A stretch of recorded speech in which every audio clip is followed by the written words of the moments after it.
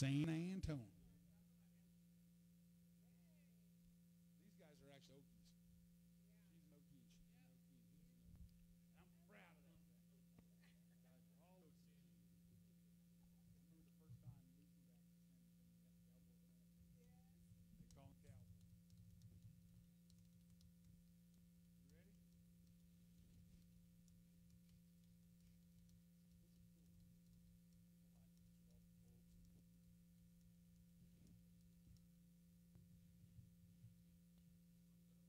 Waiting on you, kiddo.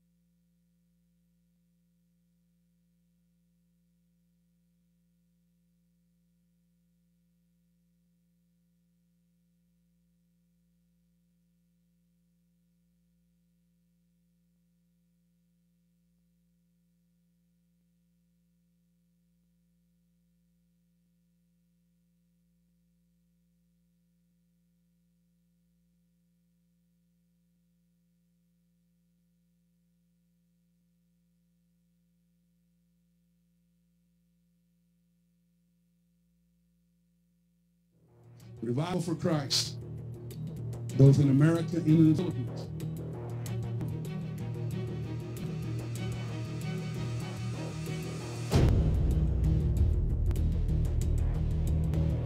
This ain't about me. This ain't about my ministry. This is about my Lord and Savior. It's about the King of Kings and the Lord of Lords. This is about revival coming to the body of Christ, and you are a part of that.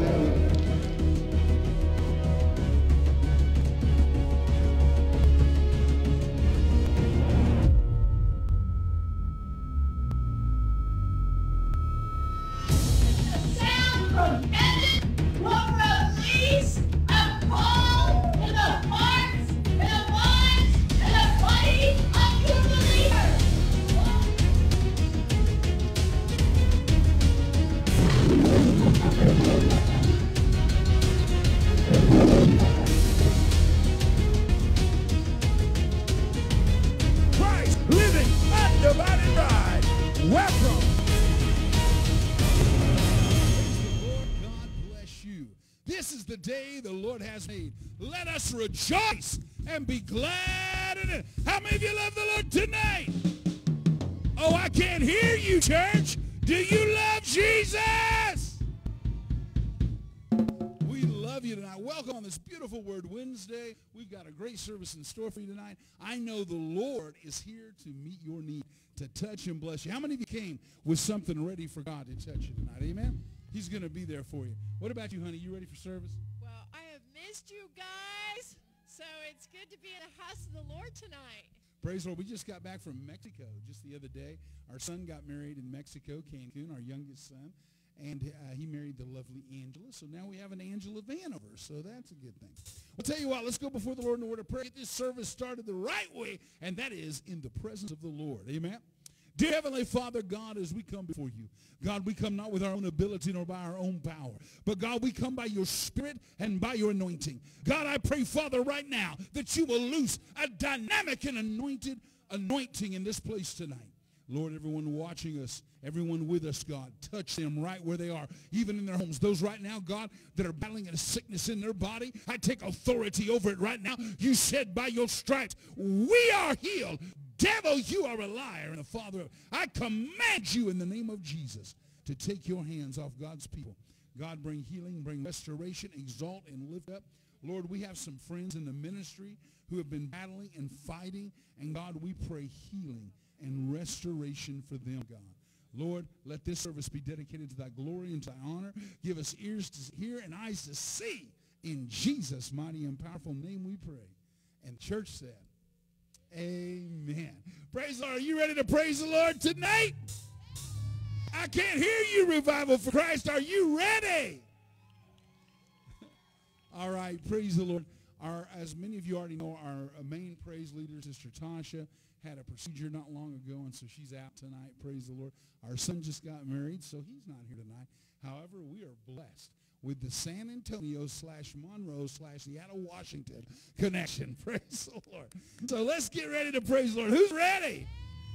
All right, let's do it. San Antonio, Monroe, and Seattle, Washington. Let's praise the Lord.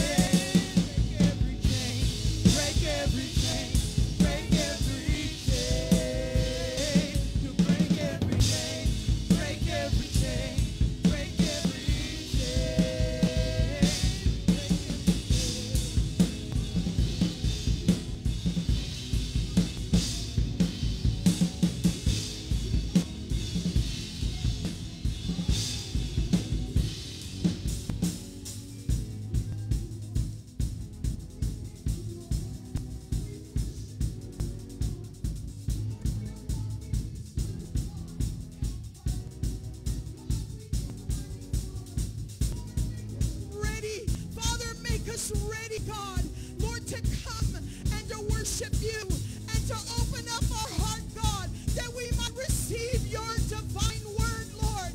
Father, break every chain, God, that holds us back from receiving your precious word.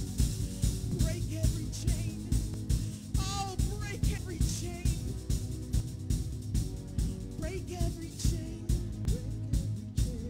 Break every chain. Oh, break every chain.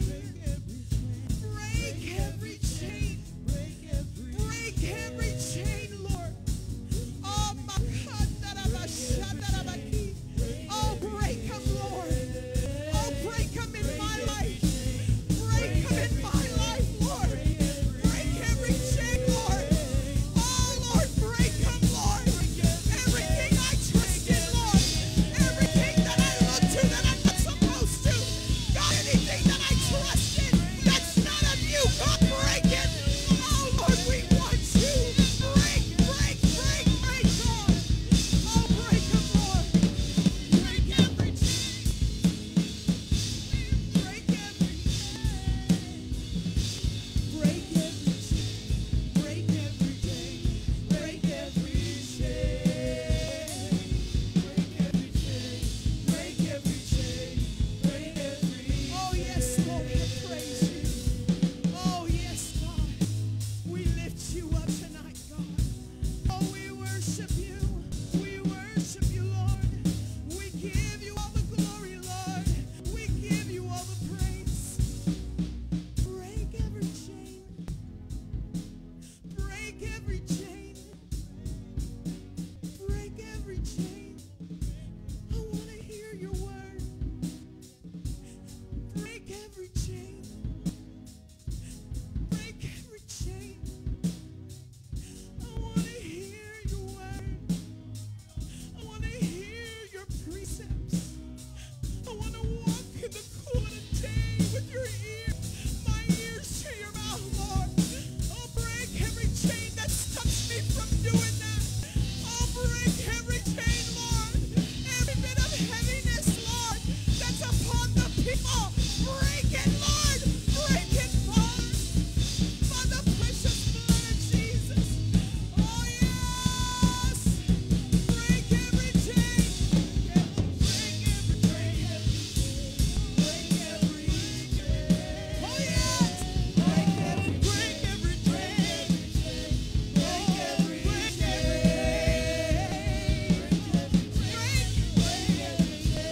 Break every chain. Break every chain. Break every chain. Break every chain. Oh, God, I praise you. Lord, there's nothing like the blood of Jesus. Oh, there's nothing like the precious blood of the Lamb. The precious blood of the Lamb. The precious blood of the Lamb. We cry out to you. We cry out to you. Precious blood. Precious blood. Precious blood. The precious blood. The precious blood. The precious blood. The precious blood. The precious blood. Yes, Lord, we want you. We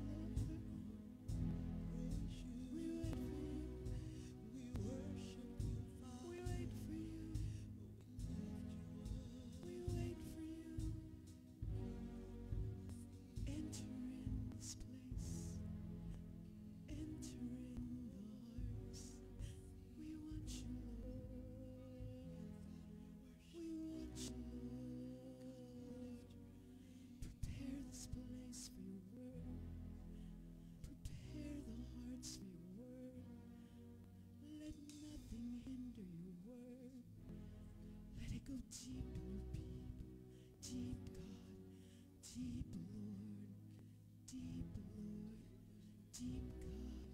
Let nothing hinder your word. Let nothing hinder your word. Let nothing hinder your word. Let nothing, oh yeah, we love you, Lord. We love you, Lord. Yes, we love you, Lord. Thank you, Jesus. Praise the Lord. Nothing but the blood. Amen. I love that blood. Don't you love that blood of Jesus? Don't you love that every chain can be broken by the anointing and the power of the Lord? Amen. Right now, just before we change the order of service, get into the word tonight, we have something very special for you. Brother Andrew's going to sing a special for you tonight. Give Drew the hand. He's going to sing something special for you.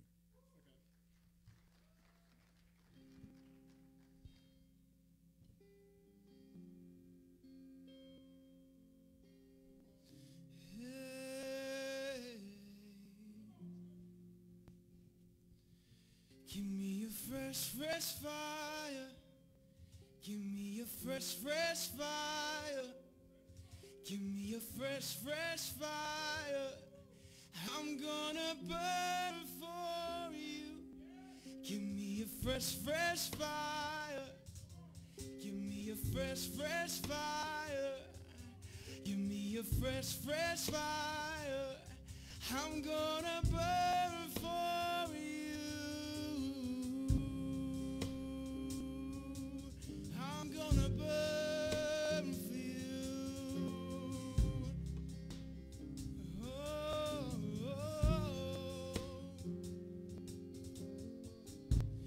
come and consume me. My heart is ready. God, if I burn, I'll burn for you. With no hesitation and without reservation. God, if I burn, I'll burn for you. Oh, give me a fresh fire. Give me a fresh fire. Give me a fresh fire. I'm gonna burn for you. Give me a fresh fire. Give me a fresh fire. Give me a fresh fire. I'm gonna burn for you. I'm gonna burn for you.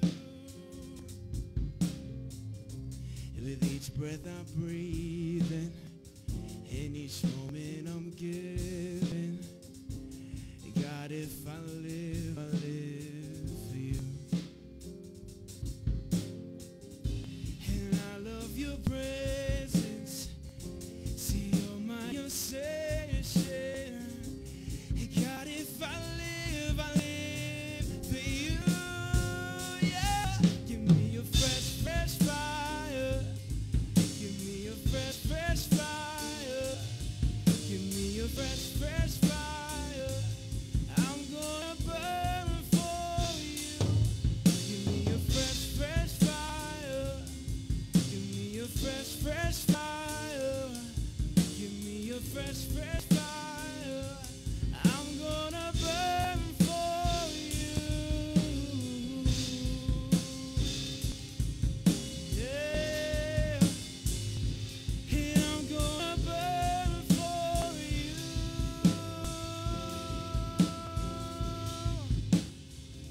So light a match and let it go. Set ablaze and some control. I want that fire.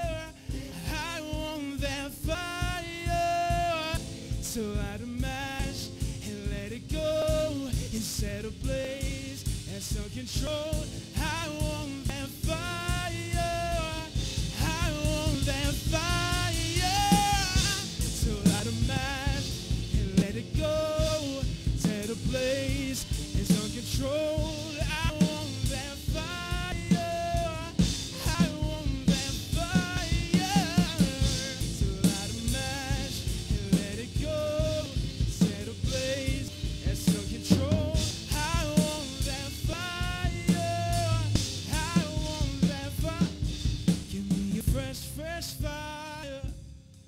Give me a fresh, fresh fire. What will you desire? I'm gonna burn for you. Give me a fresh, fresh fire. Give me a fresh, fresh fire. What will you desire? I'm gonna burn for you. I'm gonna burn for you. Yeah, I'm gonna burn for you. And nothing else. And I'm gonna burn for you. Oh, thank you, Jesus. I'm gonna burn for you. Yeah, I'm gonna burn for you. Oh, yeah, I'm gonna burn for you. Yeah, I'm gonna burn for you. I'm gonna burn for you. I'm gonna burn for you. Give me a fresh, fresh fire. Give me a fresh, fresh fire. What will you desire? I'm gonna burn for you. Sing it with them. Give me a fresh, fresh fire. Give me a fresh, fresh fire. What will you desire? I'm gonna burn for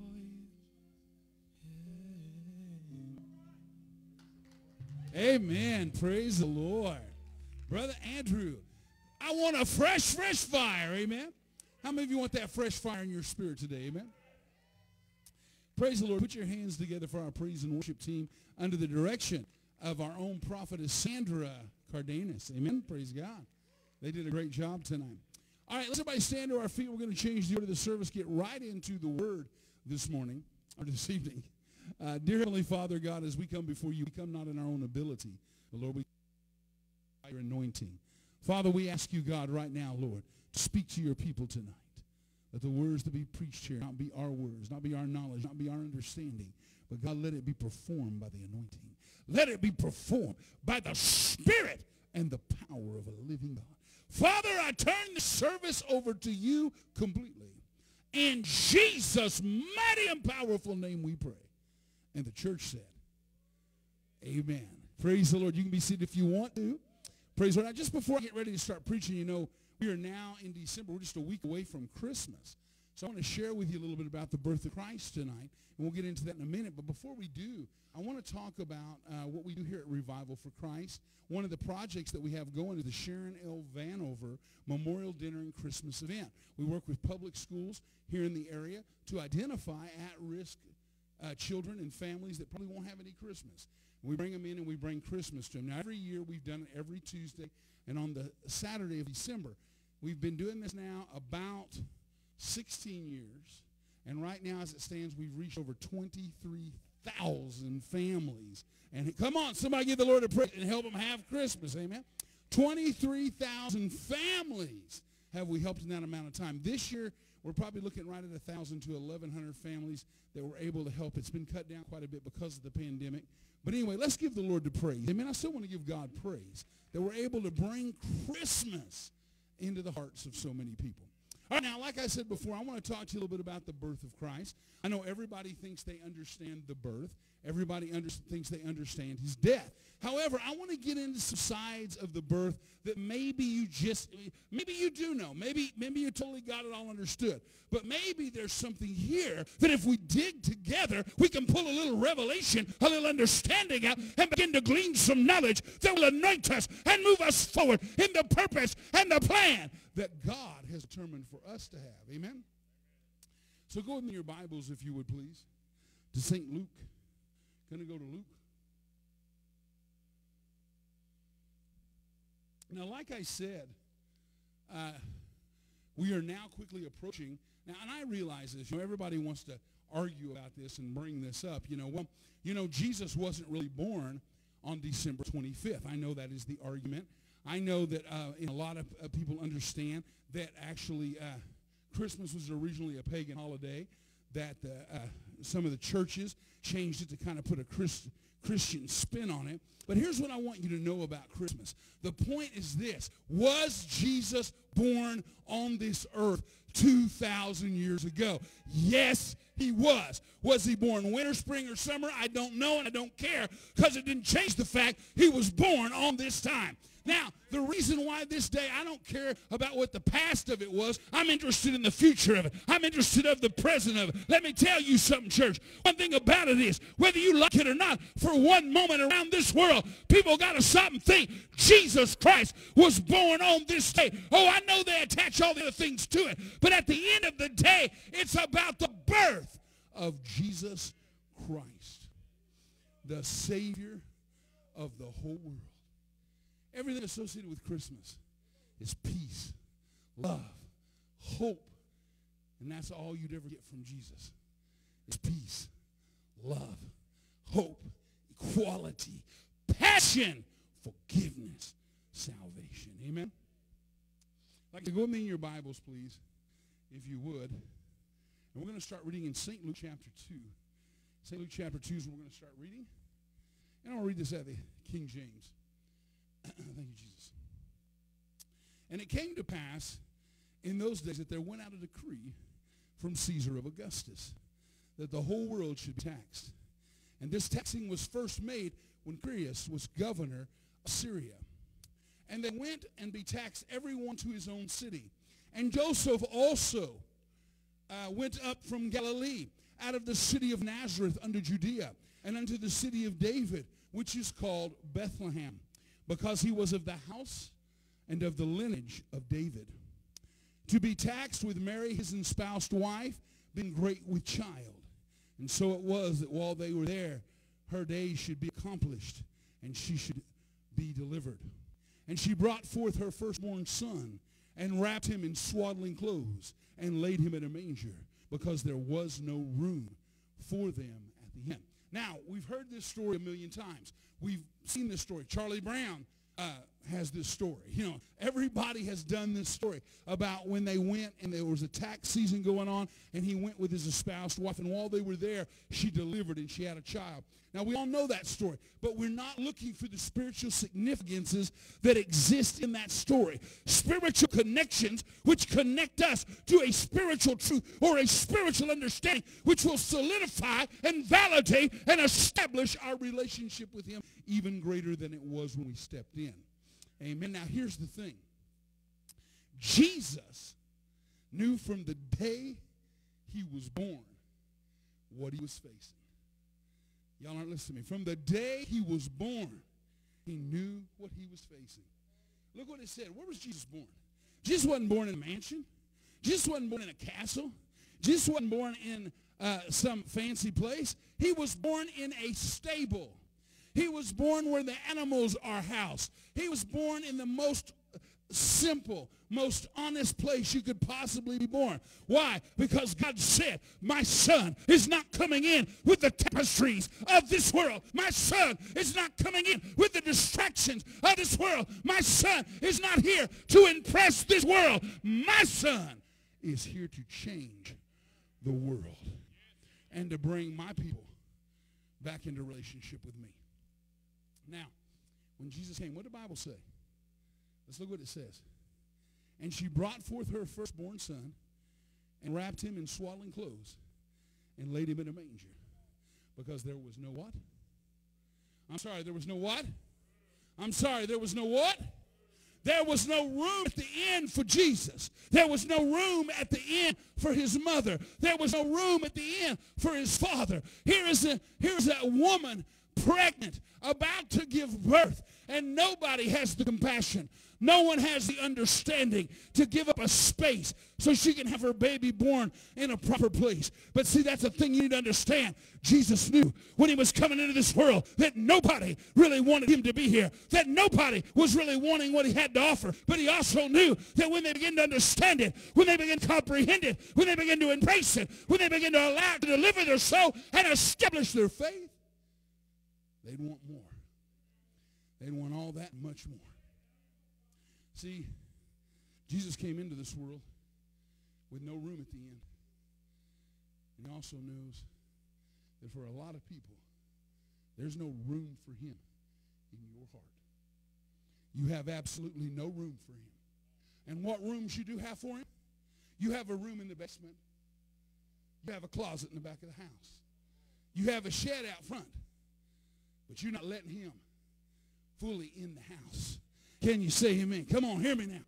You got to start making room for Jesus in your house. You've got to start stepping back and saying, wait a minute, I want to remove every distraction. I want to remove every element of my flesh that keeps me from spiritual perfection with Jesus Christ. I do not want to reject his image because I've made no room in my life. Can I tell you what I'm talking about? Some of you, I'll do this for God if I get time. If it works into my schedule, I'll do it. You know, we would come to the church event, but we got family coming. We got other folks, and we got to take time to be family. Why don't you bring family to the church event? Oh, we don't want family to get embarrassed by the church folk. We got to have family where they're at. We don't want the church folks to embarrass them. We don't want them to embarrass the church folks. We'll just keep them at home. See, the problem is you're still not leaving any room for Christ. See, Christ has no room in your life.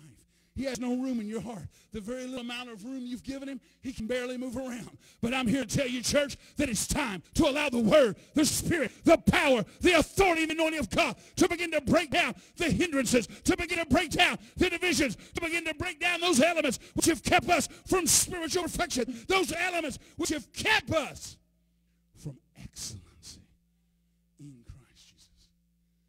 You say, I have room in my heart for Jesus. Do you? Do you? When he tells you to do something you don't want to do, is there room? When he tells you to give up something you don't want to give up, is there room? Come on, you ain't hearing me, church.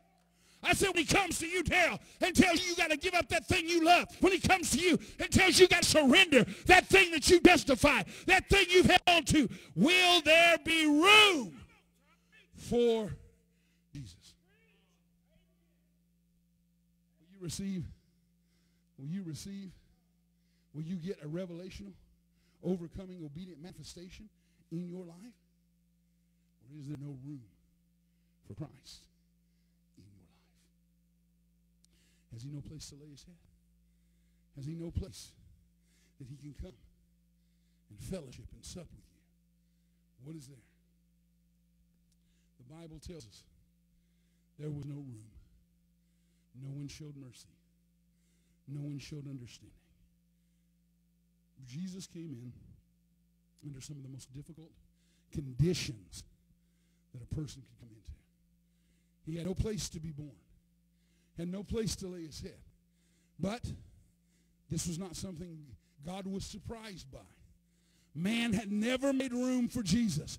Man had never made room for God. God was always second. God's plans were always second. God's purpose was always second. But I got news for you. When Jesus came on the scene, Jesus said there's going to be a change. Jesus said there's going to be a reformation. There's going to be an anointing. There's going to be a restoration. There will be a change, and there will be room for Christ in your house.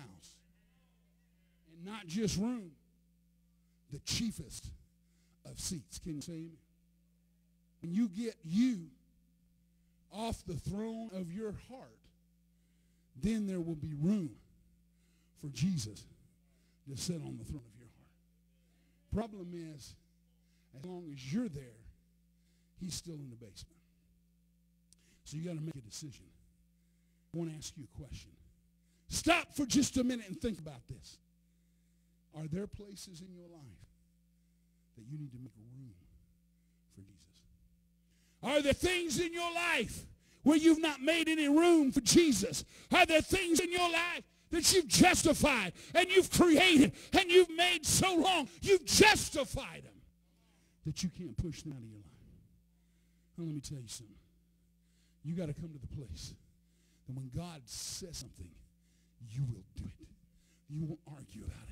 when God tries to get you to clean up your house, when God tries to get you to throw the garbage in the trash out, you won't sit there and argue with him and justify with him why you need to keep it in there. See, I love you, baby, but there's a lot of you tonight, you're a bunch of hoarders. All you do is hoard up stuff. All you do is hoard up ideas, hoard up dreams, hoard up things you think are important. All you do is hoard up a bunch of ideas that God never gave you anyway. It's something that came from the manifestation of your flesh. It's something that came from the lust of your flesh.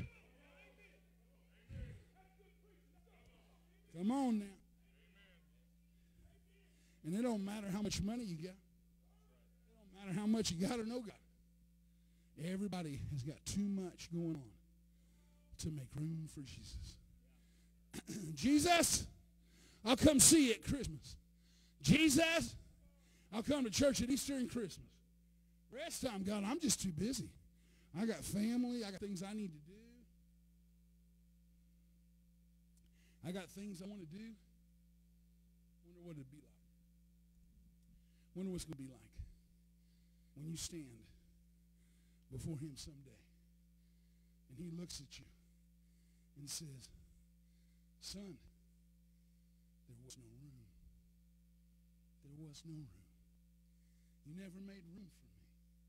Oh, you made room for your video games. You made room for your television. You made room for laying around on your backside at home. You made time to go out and party with your friends. You made room for everybody. But you didn't make no room for me. You didn't make no room for me. And let me tell you something, church. We need to do more than make room. Oh, y'all ain't listening to me. We should have made room 2,000 years ago. But now we got to stop making room. We got to build a house. We got to make a new house. We got to stick out all the hoarding. We got to get rid of all the sin, all the disobedience, all the justification. We got to make the house where Jesus got as much room as Jesus wants. Can you say amen? And before he even speaks, before he even says it, we know what God's wanting us to do. We know where God's wanting us to move. We're so in alignment with him. Our relationship at an intimate level of spiritual understanding, so intense and so great that when Jesus speaks, even before he speaks, his breath, moving the words into motion, cause you to move, cause you to go. That's how much room Jesus is taking up in your heart. Amen? So I want to know something tonight. You got any room in your house? You got any room in your house for Jesus? And see, here's the thing. My Bible tells me God is a spirit. They that worship him must worship him in spirit and in truth. Is that not correct tonight?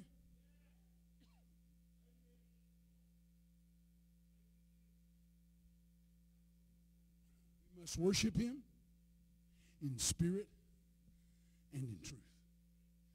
You have to start pushing out the things you hoarded up, the doctrines that are not validated, the teachings that you paid for but really aren't based on scripture or spiritual concept. All the things you filled in this house that was not Jesus. That was not Jesus. Was not Jesus. I don't know if you've ever seen one of those hoarder shows or not. But when they walk into them houses, it's ridiculous. I mean, they got junk and filth and trash everywhere. And they've been collecting it for 50 years. I love you, but some of you look like that to God. Y'all ain't listening to me. Sometimes when Jesus wants to get in there, when he wants to move you, when he wants his anointing and power to operate through you, all he sees is a house full of junk, full of trash. So God says, there's no room for my son in here. We got to get rid of some of this stuff. Some of this stuff's got to go. So what happens? He says, you need to get rid of that. Oh, Lord, I can't get rid of that. Lord, that's valuable to me. You don't understand God. I got to have a little time to do that. I got to have a little time to do this. See, you start justifying all the things that you have hoarded in your house. But honey, I got news for you. It is time for the church to have a house cleaning. It's time for the church to bring the broom of the Holy Ghost and the Spirit of God into that place and clean your house out. Get your house cleaned out. Get your house cleaned out.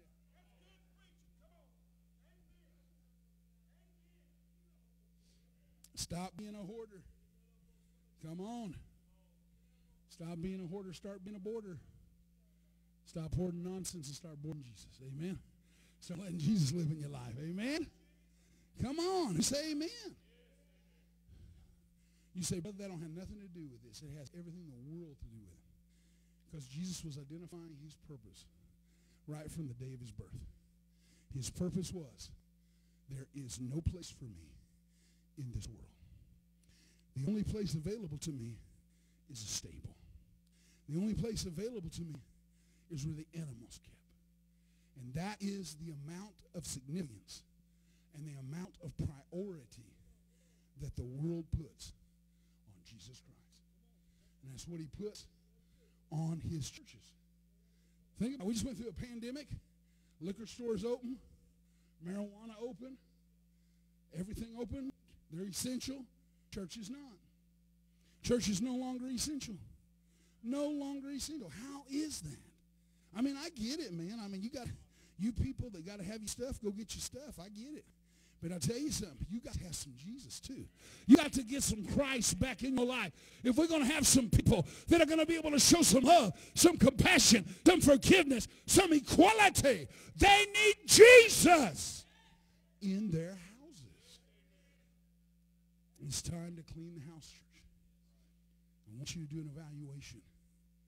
What is it you've been hoarding up? What is it you've been keeping from God? What part of your life is isolated from God so that you may keep it from the light of exposure?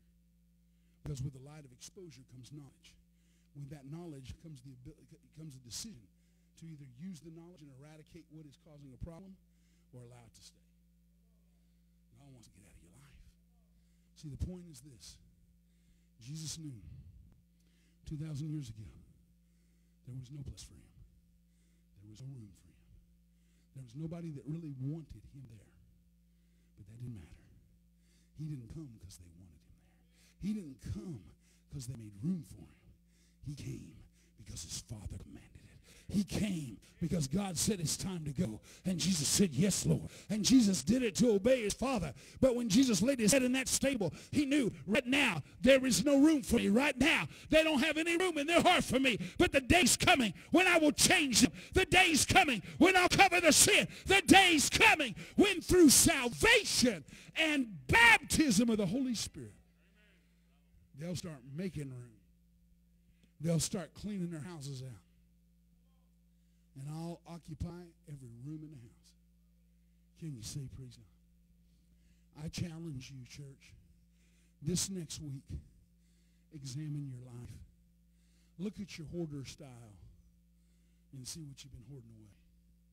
Say, God, what part of me have I not exposed to the light? Living in Christ's holy truth. What part of me, God, am I not letting the light shine on? What part of me have I not made room for you? Lord, if there's any area in my heart where I've not made room for you, I pray that you clean out my home and that, Lord, I will make room for you. Can you say amen? Can you imagine the transformation and the change in your life that would take place if you pushed out all the things that hinder you, if you push all the elements out that distract you? Think for just a moment what would happen if you made room. So you wonder why you don't feel God? You wonder why his anointing doesn't move you? You wonder why you walk in there, everybody's praising the Lord, but you're standing there like a bump on a log? Very simple. You have a hoarder's house. You can't feel anything. You can't be moved because there is no room in you to move. Oh, you are not listening to me. There is no room in you to move. Honey, let me tell you something. It's not the richest man that's the most anointed man. It's not the man with the most clothes that's the most anointed man. It's not the one that drives the biggest car that's the most anointed man. Oh, y'all ain't listening. The most anointed man is the man that ain't got no trash in his house. Amen? The man that has made room for Jesus. The man that said, yes, Lord, your will, not my will. Amen? All right. So we know that the Bible tells us Jesus had no room at the end. And we realize some of the spiritual ramifications that details for us. God was presenting a situation for us, saying, Jesus knows there's no room. It doesn't stop him. He's going to be born anyway. Whether there's any room or not, doesn't matter. But it was a statement of the condition of man. It was a statement of what Jesus was going to have to walk into. He was going to have to walk into a situation where there was no room for him. They didn't want him. They didn't want what he had to say. They didn't care what he was bringing to the table. But honey, when they began to hear the words that came out of his mouth, when they begin to hear him speak, and they said he does not speak as one that speaks for himself, but he speaks whatever thus saith the Lord God, I speak unto you. Jesus said, my words are not my words, but whatever my Father says, that's what I say. Amen? The Bible tells us they were astonished. They were amazed, for he spoke with authority. He did not speak like the scribes and the Pharisees. He did not speak like the Sanhedrin council. He did not come in and just present a theory or a hypothesis. But when Jesus said it, it happened. When Jesus spoke it, it was true. It was real. And it still is. So Jesus knew the situation he would be facing. But I want you to look at what God decided to tell. Go on with me. St. Luke chapter 2. I'm going to read right in the next verse. And there were in the same country shepherds abiding in the field, keeping watch of their flock by night. And lo, the angel of the Lord came upon them, and the glory of the Lord shone round about them. And they were sore afraid. And then the angel said unto them, fear not. For behold, I bring unto you good tidings of great joy, which shall be unto all people. For unto you is born this day in the city of David a Savior, which is Christ the Lord. Now, if the angel was telling you, and you're a common man, out watching your animals, and a mighty angel appeared and you fell on the ground, you were afraid. And that angel said unto you, today, John, there is a child born in the city of Oklahoma City. It is a Savior and Lord of the world. I don't think you'd run out immediately and start looking for a stable. I don't think that's the first option. I think we'd be out looking for the mansion, looking for the castle, looking for the kingdom. Where is this king that's coming?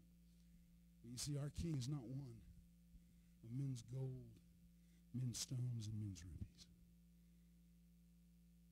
Our king is a king who wore a crown of thorns so that he could free you from the bondage of your carnal mind, so he could free you from the lack of spiritual illumination that comes from the flesh.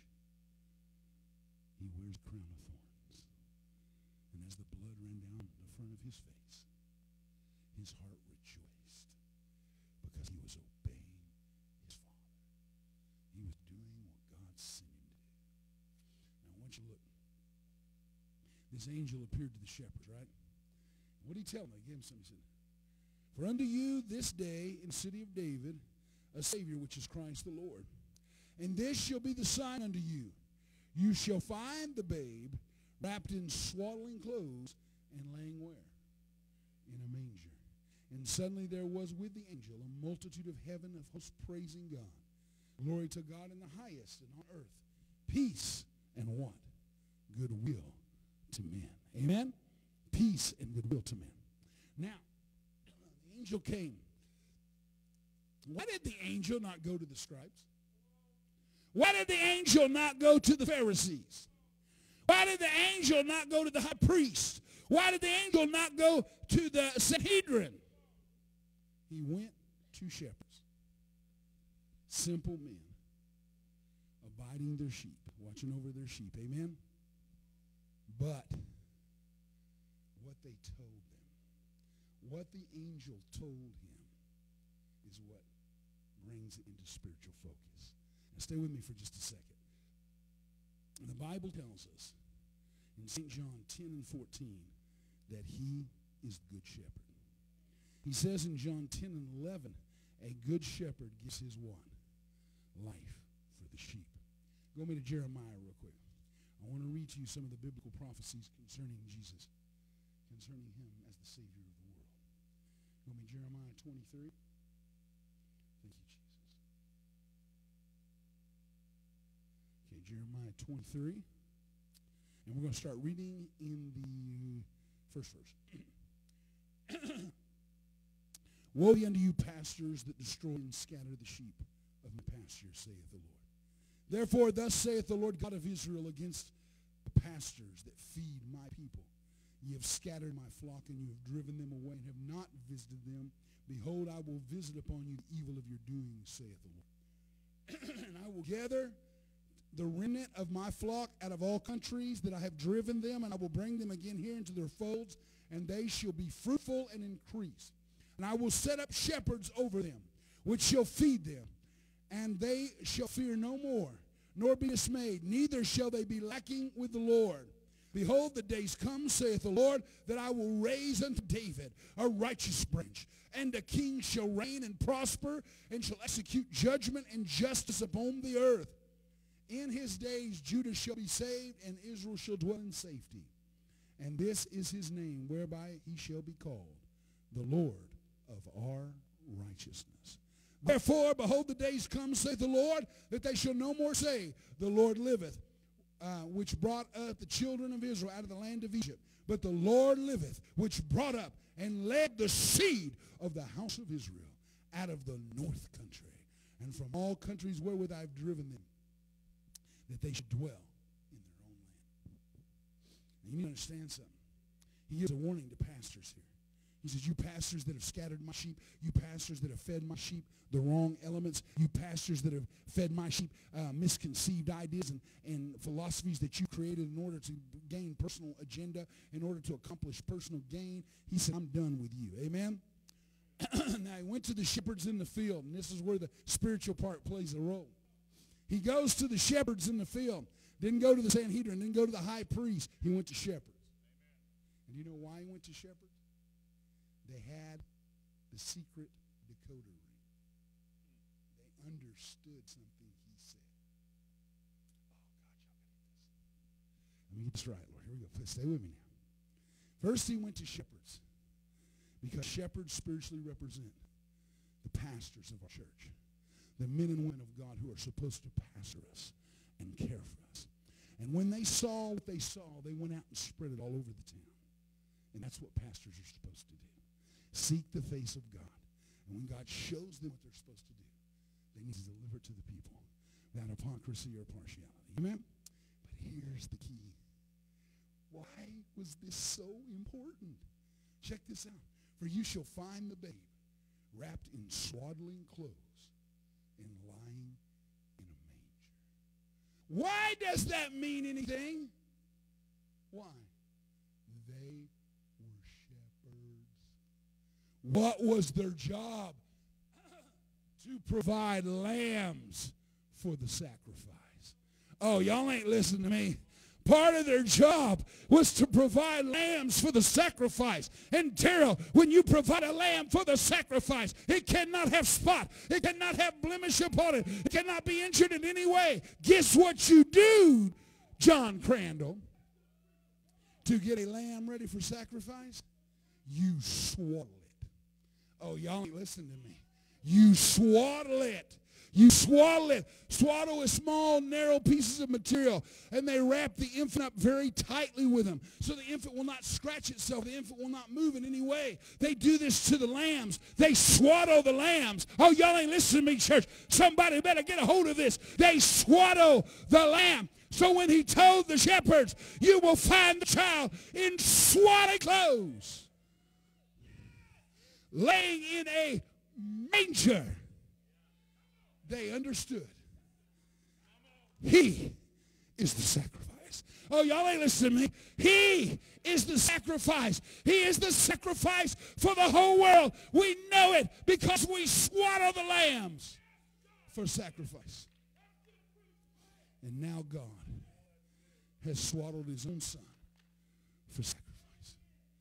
The day that Jesus took his first breath, he was already prepared to lay it down. Oh, y'all ain't listening to me. Jesus wasn't born for any other reason than to be the sacrifice. He wasn't born for any other reason than to be the second Adam, to bring healing and restoration to the church, to restore and bring the body of Christ into alignment with our Heavenly Father. He said, I will fill you with potential. I will fill you with vision. I will fill you with opportunity. I will fill you with ability. When you, oh Lord, when you make room for me. Y'all ain't listening. When you make room for me. When you make room for me. When you make room for me. Honey, the Bible said he would raise up from the root of Jesse. He said he would raise up a king like no other.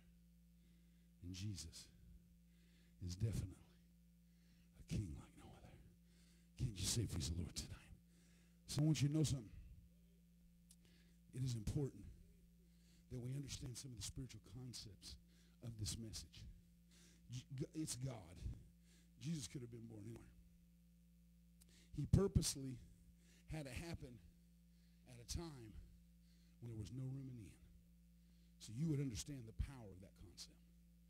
There was no room made for Jesus. There's still not being any room made for Jesus. We make room for everything else. We'll make room for whatever your opinion is, Daryl. We'll make room for whatever you think is right. We'll make room for whatever you want to believe, whatever you want to embrace. But when it comes down to what Jesus says, when it comes down to the Word of God and the Spirit of God and the anointing of God, we ignore what Christ says. We ignore the anointing. We ignore the power. But it's got to stop. We're moving into a time when God's Spirit will not always dwell with men. God's Spirit will not always sit around and be there for you. You got to make some decisions. You got to start getting hot or getting cold. Because if you're lukewarm, he'll spew you out of his mouth. Can you say amen? You know, the only thing I can say about the spew is this. That when that day begins and God starts spewing, it'll be like the day of Noah. When the door was closed, no one can open it. He said, my spirit will not always strive with man. There will come an end. And do you know where he said that at? A lot of people don't know this. Do you know where he said, my spirit will not always strive with men? Genesis. First book.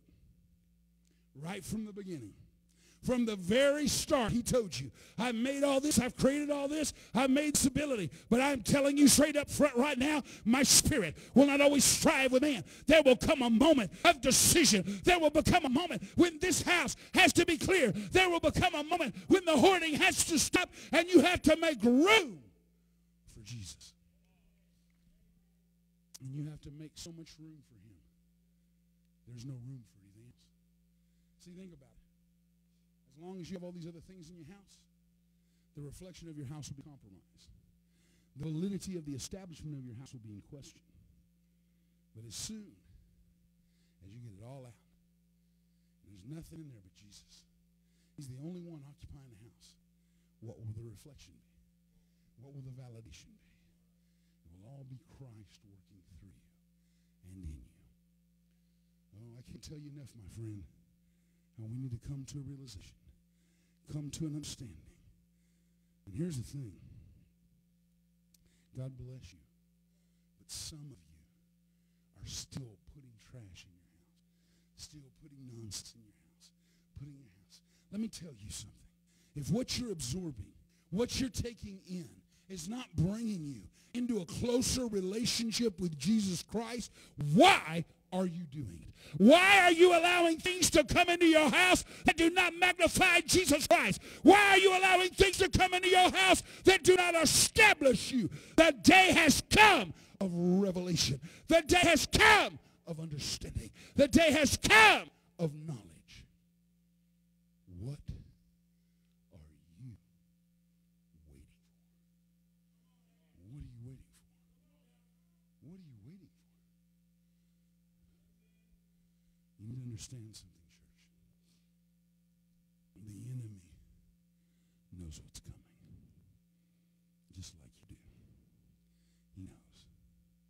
He knows every house that is full of trash will have no room for treasure. That he knows. As long as you're a hoarder's house, as long as your house is a house of filth and treasure, filth and trash, you will never have room for excellency and treasure. And we will come in there. So what do we got to start doing? We got to flick on the light. L-I-G-H-T. L-I-G-H-T. Daryl, living in God's holy truth. As we begin to live, and I'm not talking about memorizing scriptures. I'm not talking about just going to Sunday school and church on Wednesday and Sunday, but I'm talking about the Word of God becoming more important than your necessary food. The Word of God becoming more important than any other element in your life. The Word of God becomes so valuable to you that you want more of it all the time. Never get enough of it. Amen? Never get enough of it. You have to make up your mind, and soon. Are you going to keep being a hoarder's house? Or is it time to start cleaning it out? Is it time to start removing all those elements out? So that when you look in your house, the only image you see, the only nature you see, is Jesus Christ. Can you say amen? How many of you love the Lord? He's so worthy. He's so worthy of praise. Praise the Lord. Praise the Lord. Don't just love God. He's so amazing. I just want to talk about one more little quick thing. I'm going to let you go. We talked about the shepherds a little bit. Talked about no room in the inn a little bit. Now I want to talk about the three wise men that went to see Jesus. The wise men known as Magi's, which means educated, wealthy, and prominence in their kingdoms. Now, we really don't know the real names of the Magi's. And we don't really know how many actually visited him. The Bible's silent on that issue. However, by tradition and historical fact, in tradition, the Bible mostly say 3 came. I'm going to stick with that. I like 3. I like 3 because of the Trinity, amen? And I like 3 because it will help us with understanding here. Their names, according to traditional history, were Gaspar, Balthazar, and Melchior. That is the tradition. However, there's a lot of conjunction. Nobody really knows how many went. They are all pretty similar that there were 3 gifts brought. Now, the interesting thing is the timing of this event. You know, a lot of people, when you see the story in the Bible, you see the deal, you see the star, and they come, boom, and they're there the next day. That is not what happened. It took quite a while to travel. This star stayed there for a little while. So they didn't get there right away. It took them quite a while. Actually, Jesus was a child when they got there. He was not a baby anymore. He was actually older. Yeah, when they got there, because it didn't happen quite quickly. And it happened at a time when Jesus had to flee because of Herod's command. Herod demanded that all the firstborn children in Israel die. According to historical data, that puts Jesus at about 2 years old. So that puts Jesus at about approximately 2 years old. So, but like I said, you're going to have theologians going to argue about that, fuss about that. We don't want to fuss about that. It doesn't matter. The point is they went and he was there. Those are the points. Amen? Now go with me to St. Matthew. St. Matthew chapter 2. Point of the matter was the wise men were there and so was Jesus, and they were bringing him something. But you also need to realize these 3 wise men signified something very important, something that God was wanting to purge out of his children. Go with me to St. Matthew chapter 2 and verse 1. Now when Jesus was born in Bethlehem of Judea in the days of Herod the king, behold, there came wise men from the east to Jerusalem, saying, Where is he that is born, King of the Jews? For we have seen a star in the east and are come to worship him. And when Herod the king had heard these things, he was troubled, and all Jerusalem with him. And when he had gathered all of the chief priests and scribes and people together, he demanded of them where Christ should be born. And they said unto him, Bethlehem of Judea, for thus as it is written by the prophet, and thou, Bethlehem, art in the hand of Judah, art not the least among the princes of Judah, for out of thee shall come a governor that shall rule my people Israel. And Herod, when he had privately called the wise men, inquired of them diligently what time the star appeared. And then he sent them to Bethlehem and said, Go and search diligently for the young child. And when you have found him, bring me word again, that I may come and worship him also. Yeah, right. And when they heard the king, they departed, and lo, the star they saw in the east went before them, till it came and stood over where the young child was. And when they saw the star, they rejoiced with exceeding great joy. And when they were come into the house, they saw the young child with Mary, his mother, and fell down and worshipped him. And when they had opened their treasures, they presented unto him gifts of gold, frankincense, and myrrh. And being warned of God in a dream that they should not return to Herod, but depart into their own country and go another way. So the wise men followed a star for 2 years to bring them to Christ. Amen? When they finally get to Christ, there are 3 of them that come. They all bow down to Jesus, and they leave or deposit 3 gifts. Is that correct? Let's think about this for a minute. The 3 men. These are magi's. These are wise men, intelligent men, cultured men, considered very, very wise and very, very smart in the carnal mind or the physical mind or the flesh. So as I was looking at this, I believe the wise men kind of represent this. They all 3 bowed to him. All the wise men bowed. And if you want to argue about it and say there were 50 wise men, well, they all 50 bowed. So it doesn't matter. They all bowed, all right? So here's what it says. I believe what these 3 wise men represent is bowing down the wisdom of our mind, bowing down the lust of our heart, and bowing down the arrogancy of our flesh. See, you think about this.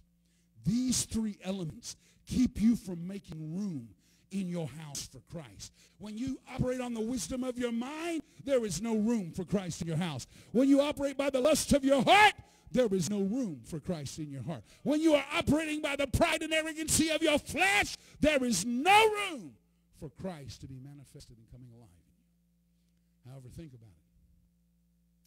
When the wisdom of your mind bows to Christ, when the lust of your heart bows to Christ, when the arrogancy of your flesh bows to Christ, there will be room in your house. Can you say amen?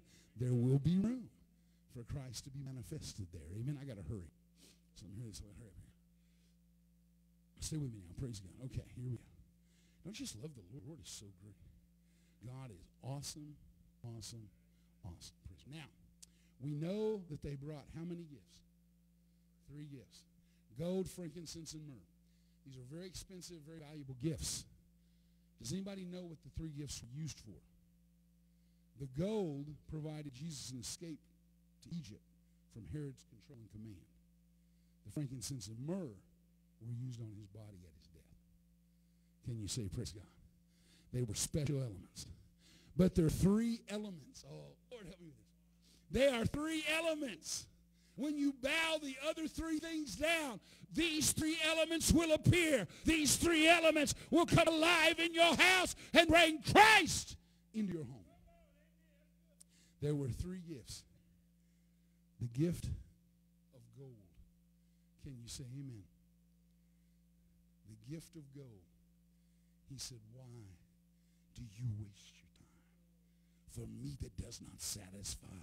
Why do you buy bread that will not satisfy? But come and get of me gold that has been tried in the fire. Oh, you're not listening to me, church.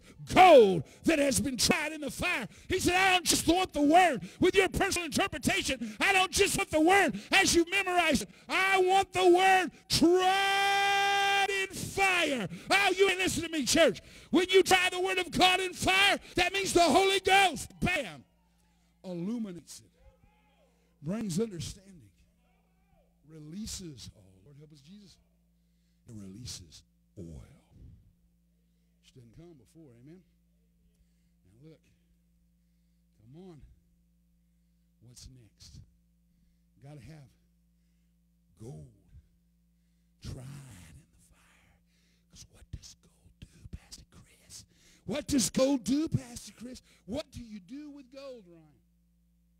No, you buy things. Gold buys things, right? Gold bought Jesus an escape from Herod. The Word bought you an escape from hell. Come on, you not hear me? The Word brought you an escape from hell. The Word, the gold, the pure gold, the tried gold, that Word that has been tried in fire, that Word that has been established in the revelation, established of God, that Word that is right, frontwards and backwards. Amen? So now once I got the gold, I'm able to purchase something. Something was purchased for me, John. Something was purchased for me, guys. You know what was purchased for me? A little bit of frankincense. Ah, that frankincense. Ah, it fragrance fills the whole room. I had a shofar one time. It had oil in it. We opened the top of it. It's filled the whole room. You can smell it in the whole room. It just filled up. Frankincense. What does frankincense represent? When you receive good word that is tried in the fire, word that is gold and has the power, oh, you got to hear me, the power of purchase. See, that's where we miss it. We got scriptures, but we don't have the word that is the power of purchase. And what I mean by the power of purchase is the ability to change your situation from what it was to a different set of circumstances. Can you say yes or no? So what do we purchase with that gold? Yeah, the Bible tells us the Word of God. Jesus, the Word of God, made flesh and dwelt among us. We beheld him as the only begotten of the Father, full of grace, right? He is that tried pure gold of Word that comes in us. But what does it purchase? The frankincense. What is the frankincense? The Holy Ghost. To take the Word and unlock, oh, help me. To take the Word and unlock the power of its purchase. Oh, you don't understand me. The Holy Ghost begins to bring wisdom, knowledge, and illumination. It begins to unlock the power of the purchase. It begins to unlock the power of your spiritual inheritance. It begins to unlock the abilities that have been restricted to you because of your carnality. They are now operational. Can you say amen? Oh, man, if they don't make you shout, man, I don't know what will. The Holy Ghost. Oh, come on. The Holy Ghost releases the power of the gold to receive your inheritance. Oh, y'all ain't listening to me. And as you begin to receive your inheritance, John, something happens. That fire begins to ignite that inheritance. And as it begins to ignite that inheritance begins to burn in you. The flesh begins to be brought into subjection. And the anointing and Spirit of God begin to rise up and come forth out of you. And something happens. Something happens. The wisdom of your mind is humble. The lust of your heart torn out. And the arrogancy of your flesh bowed before the Lord. Now, with his gold, his Holy Ghost, with his word and his Holy Ghost, the ability, comprehension of purchase power, and the ability to comprehend, understand, achieve, and embrace inheritance is now present. Do you get that? But only, oh Lord help me, only, Daryl, only when the inheritance is activated. Only when you allow the Word and the Spirit of God, oh, somebody help me, when the Word and the Spirit of God release the power of the purchase, the power of the inheritance, that last element of myrrh begins to take place. Why? Because your flesh is now dead, and myrrh is a significant smell that says he has passed from death into life, and now the anointing is released. Oh, y'all ain't hearing me. Now the anointing is released. So what were the three gifts they left him? The Word, the Spirit and the anointing. Oh, come on. Y'all ain't listening to me. Somebody, man, I don't think you shout. You ought to jump up and praise God. Honey, those same three gifts that they gave to Jesus are still a part of your life right now. The Word, the Spirit, and the anointing. If you'll get your house cleaned out and let Jesus take up residence. Let Jesus take up room. Maybe that's a little different Christmas than you've seen before. But I promise you, these are the things God was trying to get across to his people. You say, Brother Vanover, how do you know that? Because the Word of God tells us, not Timothy, the Word. God is a Spirit. And they that worship him must what? Must what? Do what? I've just delivered to you a Holy Ghost spiritual interpretation of events that occurred that you can take, apply to your own personal life, and see a change and ramification of your spiritual relationship with God immediately take place. That makes that God's words, not my words. Amen? Timothy Vanover can never speak a word that will change you. I can never speak a word on my own that will cause you to understand your inheritance. But when I bring my mind under subjection, I get the lust of my heart out of the way, and I remove the arrogancy of my flesh, and I allow the gold that God put in me to be activated by the Spirit that resides in me, so that the anointing that lives deep in me may be released, and I may be totally out of the way, and somebody get blessed. That's what it's all about. Praise the Lord. Amen. All right. I got a bunch more here I could do, but I better stop. You guys looking at me a little funny. Praise the Lord. If anything I said tonight was a blessing to you, you don't know me anything but show Jesus your life. Be what he's called you to be. Do what he's called you to do. And get the gold, the frankincense, and the myrrh operational in your life. Understand what your inheritance is. And understand that inheritance comes when you bring the wisdom of man, the lust of flesh, and the arrogancy of carnality under subjection to the Spirit of God. Amen? Let's everybody lift up our hands. We're going to begin to praise the Lord right now. Lord, I pray right now, God, anyone under the sound of my voice, Lord, some of those that have filled their house with so much filth, so much hoarder, I command right now in the name of Jesus that you will compel them, God, to begin to clean these houses out, that you will compel them, God, to remove every element that hinders the gold, the frankincense, and the myrrh that are in their lives. Lord, let Jesus begin to come into their lives. Let Jesus begin to come in and touch them right now, God. There's someone watching right now. You have a problem with your eyes. Everything's kind of blurry. Sometimes you see doubles. God said right now, as you lift up your hands and you begin to confirm that you're going to clean your house out, and you're going to say, God, not my will anymore, but your will. He said there's a healing that's going to begin to permeate out of you from the inheritance that he placed in you. In Jesus' name we pray. I believe it. Amen and amen. Let's lift him up right now. He's worthy to be praised. Thank you, Jesus. Thank you, Jesus. Thank you, Jesus. Thank you, Jesus. We hope if you have the opportunity, you will come out with us Sunday morning. Even those of you that may be watching, come out Sunday morning. We've got a great Christmas program here. Singing, dancing, special performances. We'll have free milk and cookies when you come in, and we'll serve a free lunch when it's over. So come out. It's going to be a great time in the Lord. You don't want to miss it, all right? So I want to encourage every one of you to come on out and be a part of it. Tell your friends about it. So next Sunday, we will not have a live stream. We'll be presenting a classic program next Sunday. A really, really old one we'll be doing next Sunday. But the Sunday after that, Lord willing, if everything goes well, we'll be showing you our special Sunday service. Amen? Praise the Lord. God bless you. Don't you just love him today? He's so worthy of praise.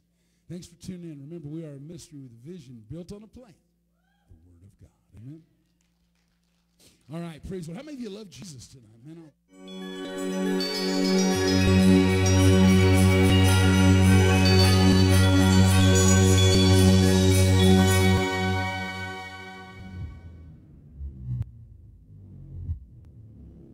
Hello, my name is Ryan Colley. I'm international evangelist and administrative vice president of Revival for Christ Club International Ministries. We thank you so much for tuning in. And if you would like to support us, there's many ways you can do that. First, you can give us a call at 405-793-1777.